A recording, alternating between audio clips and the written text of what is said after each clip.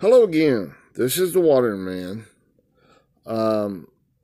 It's still spiritual toolbox number 215, but I'm going to take a little detour and address a few things, okay, concerning the word translated as the devil, okay, or Satan, okay.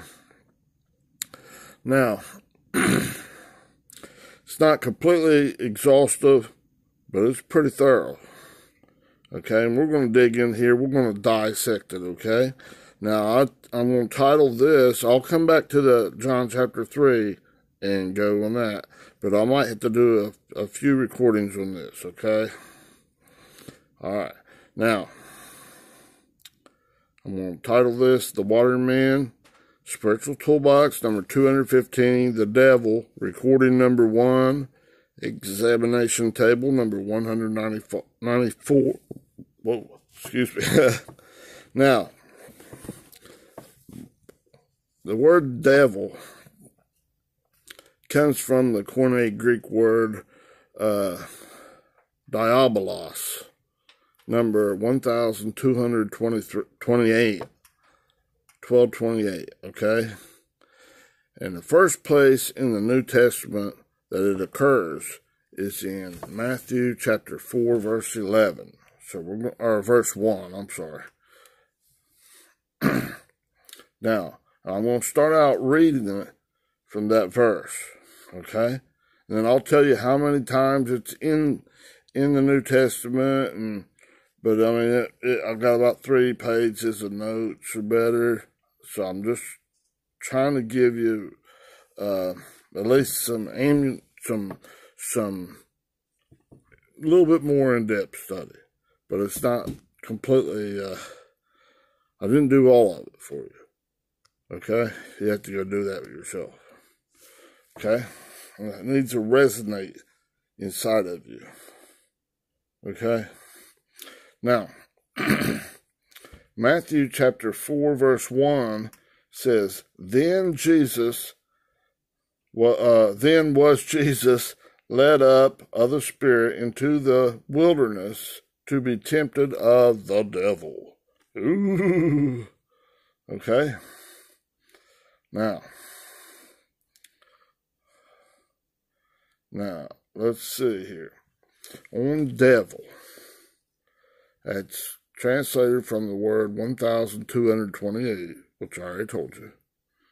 And it's spelled D-I-A-B-O-L-O-S. And it's this word right here.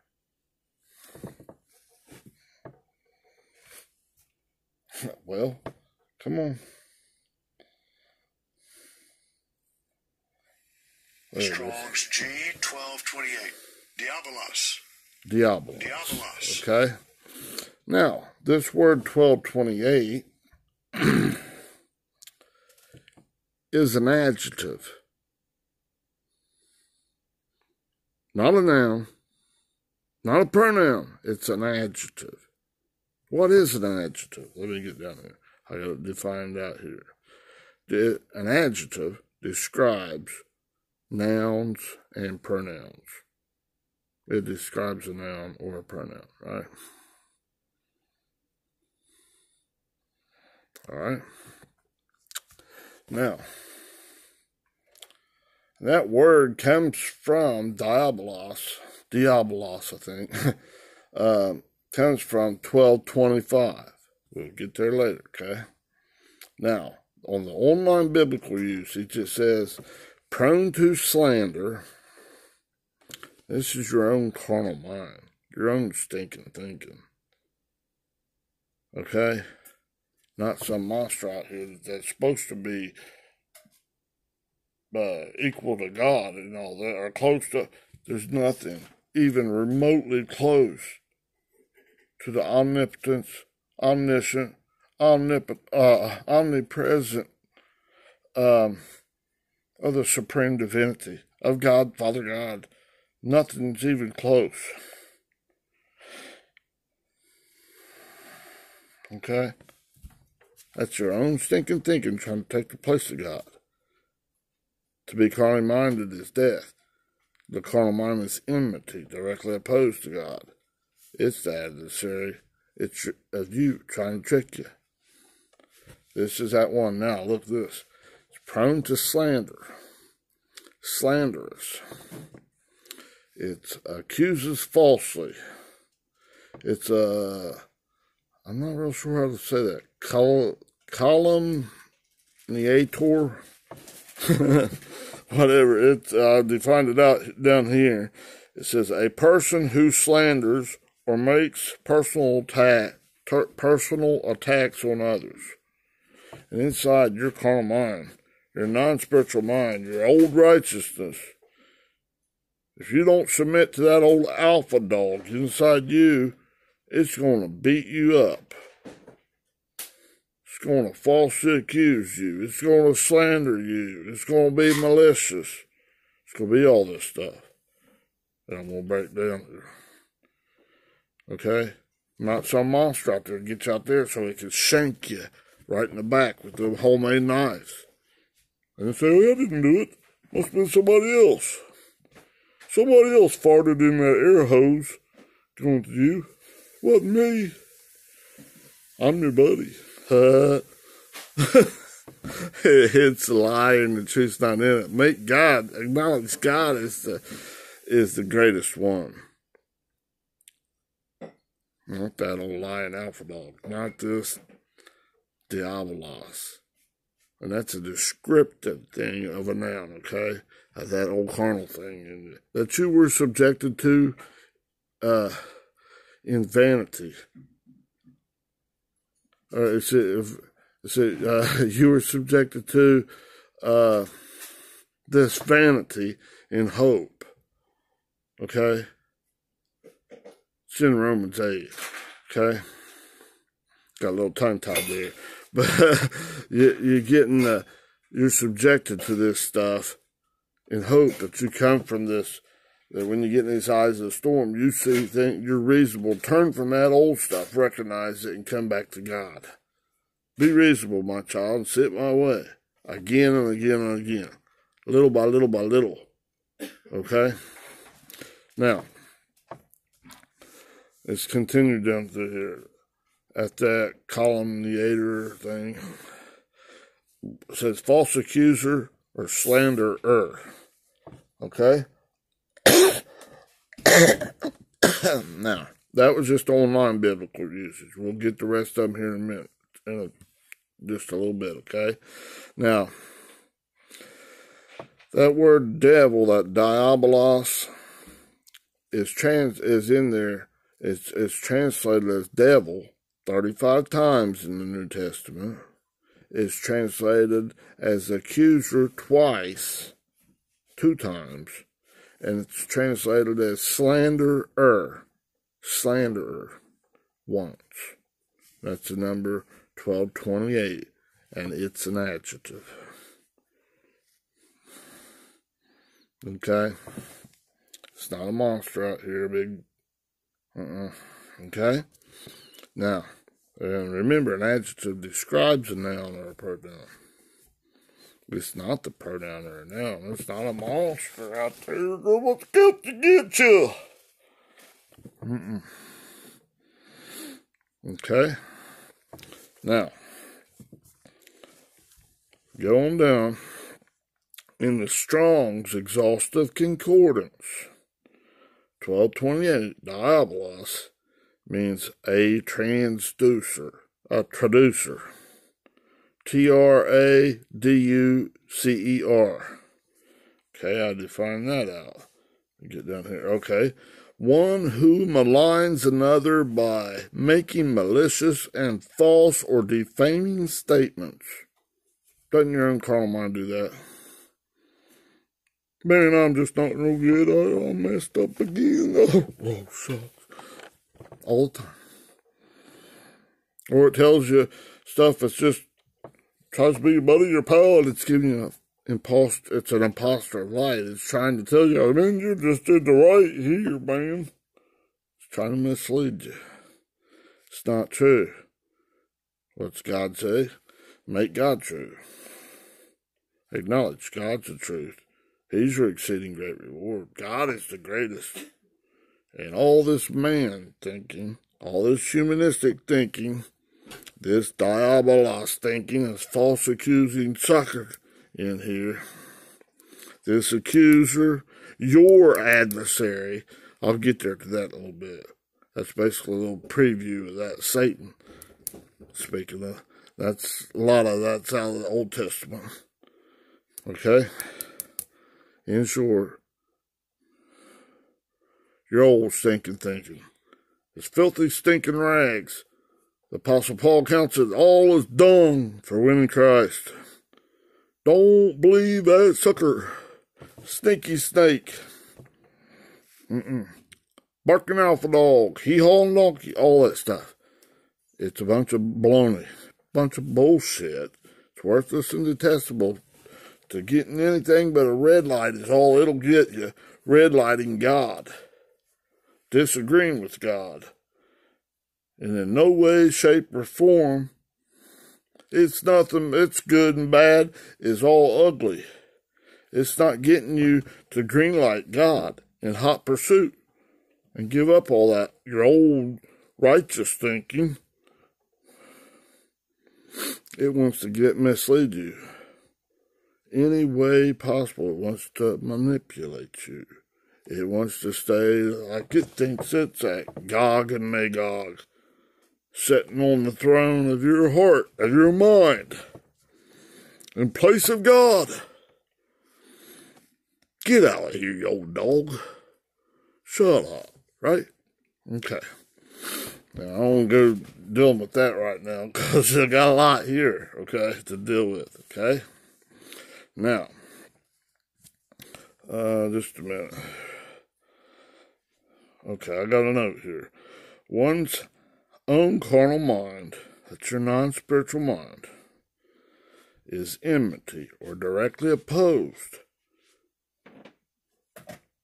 not with or against God. Remember in Romans, I think it's 8 verse 7, says in the King James language against, that word's ice.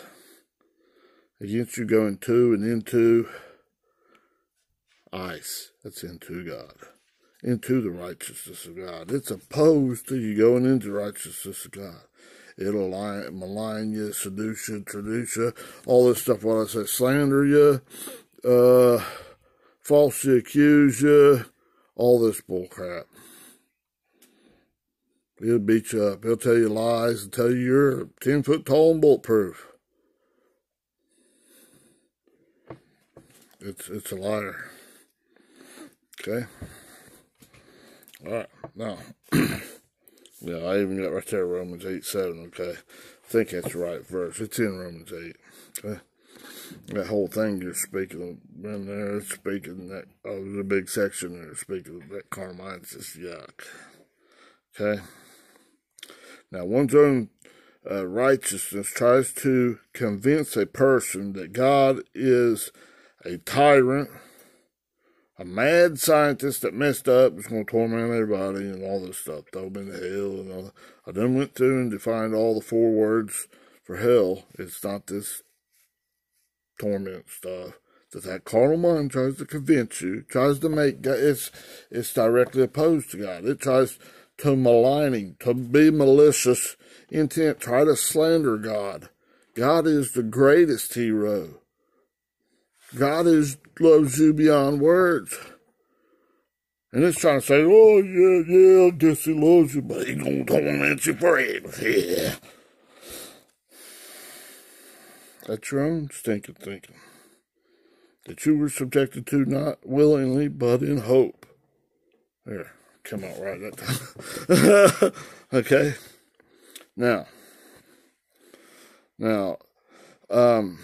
it's doing that instead of proclaiming that God is your exceeding great reward, like God, the self-existing one, told Abram, who hadn't yet went through a name change to Abraham. It was Abram in Genesis chapter 15, verse 1. I am your exceeding great reward. All right? God's the same yesterday, today, forever. He doesn't change. God didn't mess up. He's omnipotent, omniscient, omnipresent. He's sovereign. Nothing even remotely close to the supreme divinity. Don't give that devil, that false accuser, your old carnal mind, the right to remain in there, the king. If you're sick of thinking, there's two in your earthly thinking. One's got to go. Guess which one's going? Hit the road, you dirt thinking sucker, yeah. You gotta go. Right? Old carnal mind, kick its butt to the curb, throw it in the trash. Remember? Chop it out, skim it out, way out. God's giving you the choice. In that tornado, hurricane. All right. Now, right in the eye of that. All right. Throw it out. Agree with God by turning and giving in hot pursuit with God. Okay? Right back into God. Okay? Now, in the Thayers, Greek lexicon, another big book. Number 1228. Again. How many times was that in there? It was, I got it listed on down there. I'll get to it here in a minute. In a few minutes, okay? In the Thayers, Greek lexicon, it says it's prone to slander. Remember this adjective, right? It's a slanderous. It's slanderous, sucker. It's describing this thing. It's your carnal mind, which is filthy, stinking rags. Ooh, yuck. Right? So Prophet Isaiah said, ooh, yuck. Right? Your carnal mind, your righteousness is as filthy, stinking rags. Right? Ooh, yuck. Right? Now, it's accusing falsely. You're no good, you're no good, you're no good. Right? It's a false accuser, it's a slanderer, okay? Along the same lines as some of the other, okay?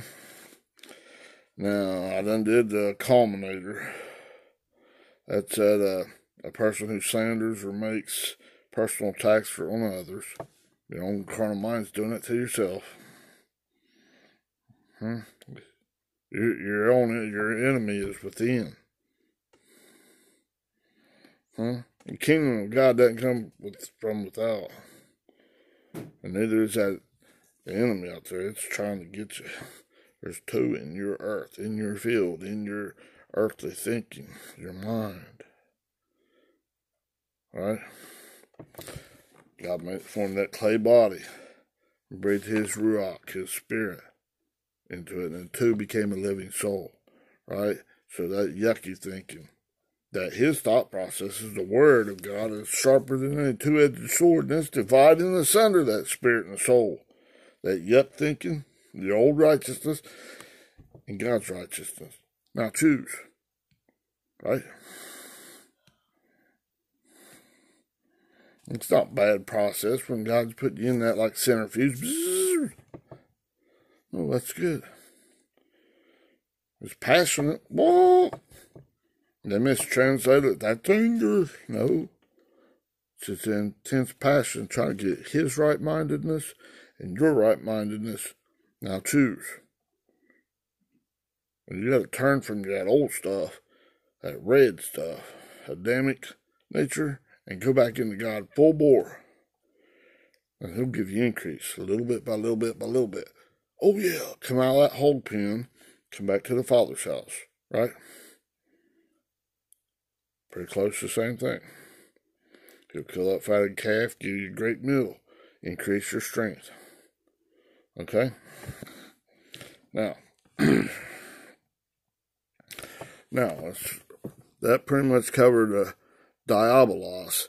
Now, the word the etymology of that is from, the root word of that is 1225. Okay? And let me get this to pronounce it right here. Let me get it up there. Well, come on now, don't jump off the internet. There we go. Well, maybe. I think it might have. It did. Hang on. I'll sign in and then I'll continue if it doesn't want to do it. I got the notes.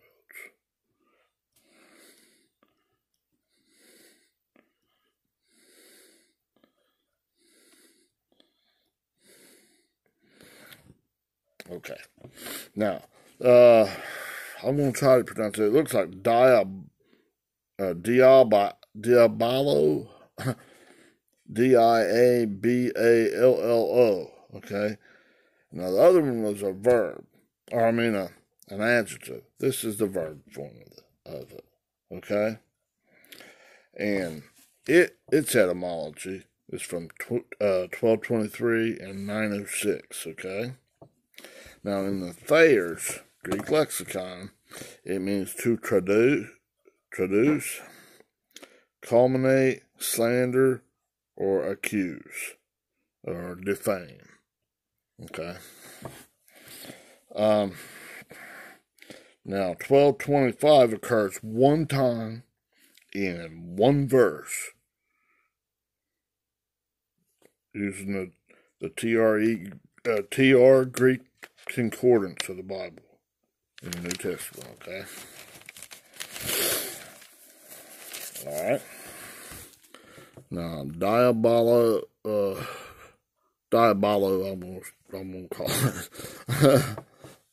Let me see here if I can get it back up there. Maybe I'll get this to pronounce it for you.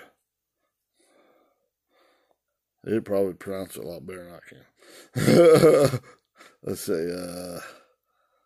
Come on, where's it at? Oh, it skipped to the next verse. Sorry. Oh, come on. There we go. All right, there we go. There we go. Now, 1228 comes from 1225. That's this word. Strong's G 1225. Diabalo. Wasn't real sure how it was pronounced. That's what it was. That's the verb, okay? And now that one comes, that's the verb form of that. And that comes, the etymology of that is 1223 and 906. Okay? Now this,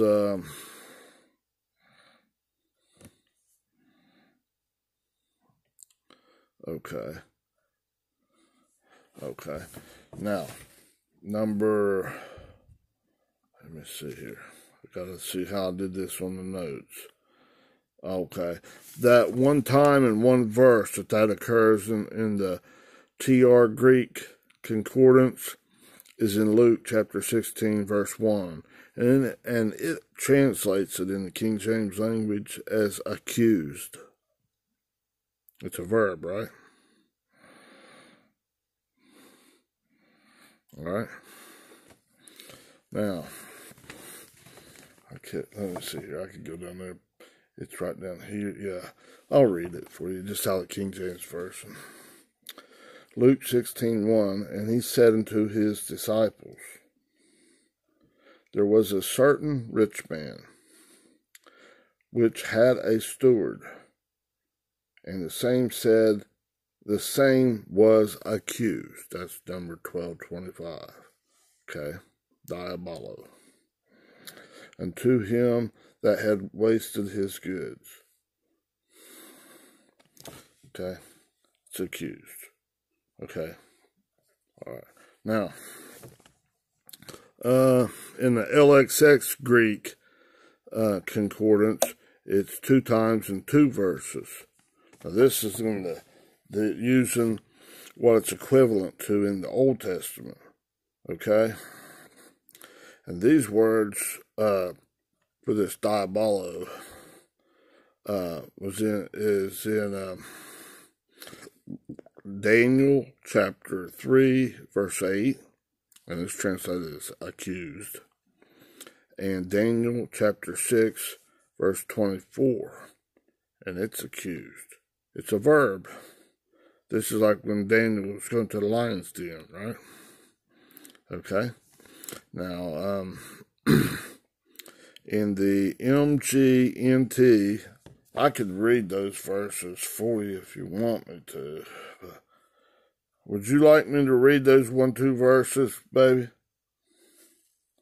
Can't hurt. Okay. Let me flip over to this other recording. Okay, I'm just going to read them in the thing. In the thing, you'll have to do the other work, okay? There's a lot more there, okay? Wherefore at that time, certain Chaldeans came near and accused the Jews.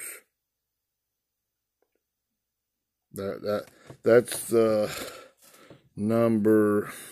That's the Hebrew word that they got as diabolo in the New Testament, and it's hang on, I wrote it down here.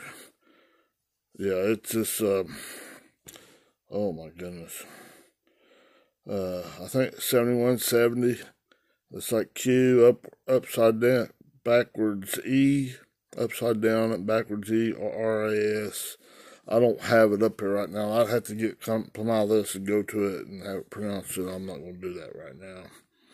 Okay? Now, and in verse 24 is the second time. Same thing in Daniel chapter 6, verse 24. And the king commanded, and they brought those men which had accused Daniel. Accused. That's that word. I don't know how to pronounce it right. Q, upside down, backwards E, RAS. Okay? And then, that one comes from the masculine noun. It's 71. It's 71 in etymology in the sense of to chew them up, to bite them up, chew them, grouch at them, maliciously slander them. It's like going to the lion's den. The lions in the natural were going to chew up the people they were trained to eat them. Well, these Jews and stuff here are these ones maliciously accusing Daniel and stuff was like chewing them up, slanderous, malicious intent. They were like the lions. And then speaking inside, your old natural thing is like a lion chew you up. Not the Lion of Judah, not God. This is out of your old carnal mind, trying to chew you up if you don't agree with it. Ew, yuck. Smack that dog down. Be still. Put a muzzle on you old dog, right? You old lion. You old wrong lion. You're not the king. You're the king of that old carnal stuff. You're not the king of the new. Come back into the mind of God. Put you on the mind of Christ, right? Come back into the righteousness of God. Don't remember that dichotomy. You're either falling out or falling in. Don't fall. Don't stay in this crap. That old thing will chew you up. Right? Now, I got a lot broken down here. I'm trying to get it out to you, okay? All right. A lot of them that translating that, the word is accused. The equivalent Hebrew word for diabolo. It's only in there like one time. Right? One time, one verse. In the New Testament. Right? Luke 16, chapter 16, verse 1. Huh? That's accused. Even in the King James Version. Not the devil's also. No. It's accused. Okay? Now, back up here. Okay. We gotta go down here. Let's get this. That's diabolos from 1223 and 906. Okay, let's go to 1223 real quick. That's dia. That means through. Okay? The root from this diabolo, that's accused, is through. Okay? And it's dia. And it's denoting the channel of an act, or to go through it. Okay, you're not going through the eye of the needle. You're staying in this broad way. It's the way of destruction. That's the carnal way. Huh? You try to go the other way, it chews you up. Okay? Now, let me try to get this in here a little bit. I don't know how much I can get. I'm about to run out of time. And then 906. That's that balo. Diabolo. That's balo. This word right here. Strong's G 906. Okay. Balo. It's a verb. Balo. Yeah, it's a verb. It's a primary word, okay? And it's to throw or let go of a thing without caring where it falls. Disregard it. It's insignificant. Right? Which way are you going? You saying that old carnal mind's way is insignificant? Throw that stuff away in the trash? Green light in God? Or are you saying God's ways insignificant? God's righteousness insignificant? And go with the old carnal mind. Again, the red light or green light. Okay? And in this instance, when it's applying to this carnal mind, the diabolos, it's your old stinking righteousness. It's yuck. That's broad as the way to destruction, and there'll be many that'll go that way. But there won't be many that goes that narrow or narrowing path. Right? I will have to put a line here. I didn't quite get through it. That was Spiritual Toolbox 215, the devil number 1.